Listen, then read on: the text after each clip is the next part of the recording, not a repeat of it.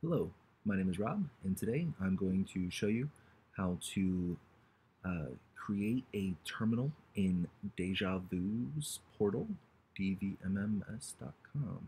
So the first thing we're going to want to do is click on the Create TPN. Now this is the screen that's going to, where we're going to generate our terminal profile number or our TPN and start the build. So really the next thing we're going to want to do is go to My Merchant Admin, and this is where we're going to find most of the information that we're going to need.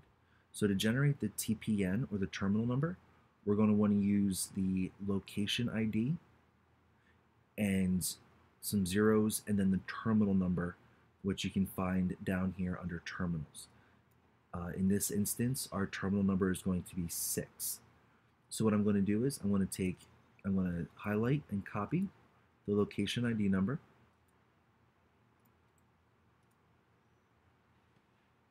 And since it needs to be 10 digits, I'm going to add a couple of zeros. And then the terminal number, which is 6, I'm just going to put it on there 2 times so that we get to our 10. And where I found the terminal number, so I switched back over to My Merchant Admin, scroll down the terminals, and click All. And here you can see that this is where we have our Dejavoo Z8 with the terminal number 6. So I'm going to take this back to the home page, and I'm going to switch back over to the Dejavoo portal. All right, and in the description, I'm just going to put that it's a Z8. All right, now over here, we want the platform to say Vega, hardware to Z8, the software model. We want to, they're based on the date, so you want to use the most recent date there, so the 2016. And the same thing with the template. You want to make sure you're using the most recent software model and template. So once I have this started, I want to go ahead and click Save Terminal. So once it's saved, it'll let us go in and program all of the parameters. So it should only take another second. All right, so now that we're in and ready to go, down here at the bottom, I'm going to click on the tab here in the middle that says Gift, and then I want to click on the plus sign, and we're going to go down the list and add the parameters. So the merchant ID, that should still be saved in my clipboard, so I can just paste that in there. Then on the other thing in this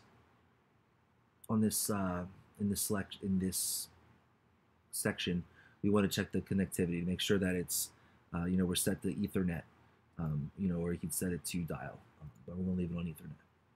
So I'm going to collapse that, move down to custom. All right, so on custom, this is where we're going to want to add the merchant's information. So now I'm going to switch over here, and I'm going to take the location information out of MMA, copy and paste the name, scroll down, and we can take the address.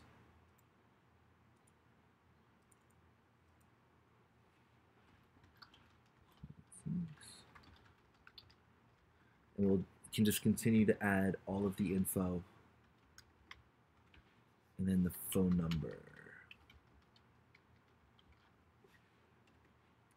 All right, so now this is the information that's going to print out on the receipt. So once we have that all loaded in, we can, and the other thing we can check in this section is the auto batch. But with gift cards, we don't really have to worry about that. So I'm going to collapse the custom, and I'll move into registration. As you can see, there's nothing there that we need to really worry about. So I'm going to move down to Spark Base. So now here, this is the rest of the parameters that we need to add. So we're going to start here with the client ID. So you can find that usually up here in the top right corner, or by clicking on Clients, and you can find the client ID from that screen. So for this location, it's 99. All right, for this location ID, it should still be that in the, oh, already deleted that out. So it's 324499. You know, and you could always go back to common if you needed to copy that out. Terminal ID, if you remember, we have that set to 6. Now for the integration auth, we're going to go back to My Merchant Admin, scroll down to Show Advanced Options, and it's going to be right here next to integration auth. So I'm just going to copy that, paste. Integration password will be the next line down in MMA. So go ahead and copy that, paste. So now I have the integration auth and the integration password.